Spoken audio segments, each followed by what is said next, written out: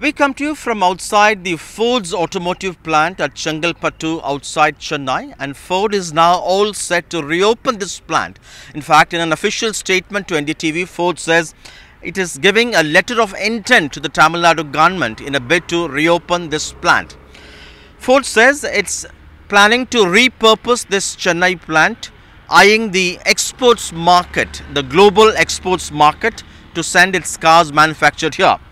At the moment, it's not clear what kind of cars will it manufacture. Ford says another statement later would disclose all those details. In that statement, Ford also says currently it employs 12,000 workers in Tamil Nadu, and its present plan will require 3,000 or 3,500 more to be recruited. So it's good news in terms of employment as well. But at the moment, it's not clear whether the 12,000 workers work here at this facility in Chennai.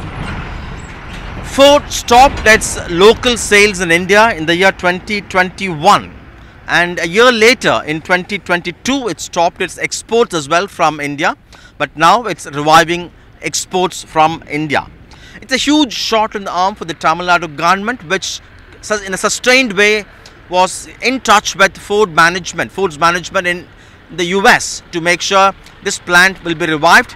Sources in the Tamil Nadu Industries Department say at least 2 in-person meetings between Tamil Nadu Industries Minister T.R.B. Raja and the Ford's leadership were held twice, once last year and once this year in San Francisco and Michigan respectively.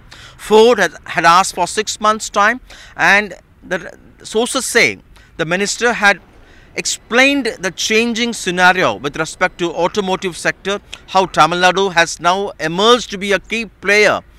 Now, particularly not just in the automotive sector but also in the electric vehicle sector, and Ford asked for 6 months' time, and now it's formally announcing it. Authorities say the deal clincher was the meeting between Tamil Nadu Chief Minister M.K. Stalin and the Ford's leadership in the US a few days ago. Outside the Ford's Chengalpattu plant in Tamil Nadu with Suresh, Sam Daniel, Find Your TV.